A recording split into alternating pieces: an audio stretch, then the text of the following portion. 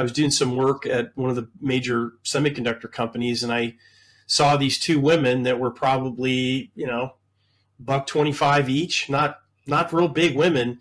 And they were pulling huge wire through this conduit, right? And wow. So I go down to the other end of the conduit because I see one of them, pushing and feeding, making sure it didn't kink up. And at the other end, I saw they had this contraption that was connected to a drill motor with the tape just pulling on it, right?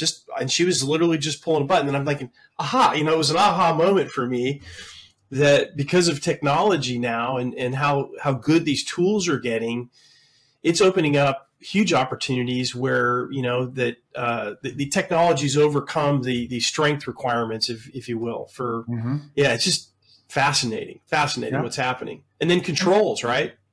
Oh my gosh. Yeah.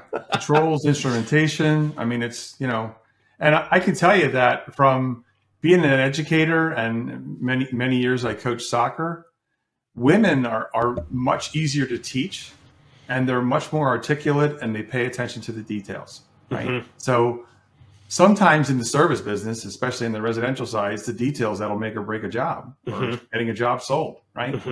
And that aspect is, guys that are people that own residential service businesses, you've got half the resistance broken down when a woman's on one side of the door and a woman's on the other side of the door. Half the resistance is broken down to that customer. They especially in residential, right? Yeah, absolutely. Yeah, I can believe that. But I just think that anybody who's not at least thinking about it and pursuing it and maybe consulting with some people to think, what do I need to do to make this happen?